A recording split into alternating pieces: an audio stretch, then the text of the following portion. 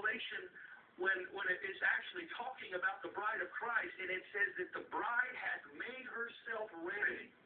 And all scholars agree that the garments were dirty, that the garments that the bride was wearing were stained and tainted with worldliness and not being the righteous example, but being a wicked example.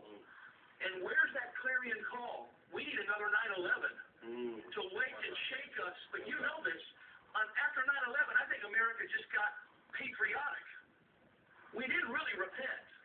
No. We never really did turn back to God. You know what I'm saying? We preached messages along that line, but we didn't really know how to deal with it. I think something tragically worse than that could be on the horizon for this nation.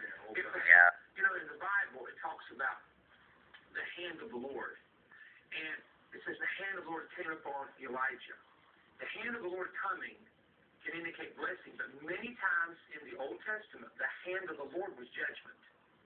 And what God does, I've often said this, that in the New Testament connotation, and I don't have time to go to all the scripture, but in the New Testament connotation, for God's blessing to be upon us, his hand is with us. For judgment to come, all he does is lift his hand. Yes. Because the hand is the hedge, the hand is the protection. Now, Bill, just, I want to get into the Arab Spring here in a moment, but you want the Laodicean. Well, I just think it's important, since you guys were mentioning that people understand just what Laodicea is. Yeah. When he goes and he speaks to Laodicea, he says you're neither hot and you're not cold either.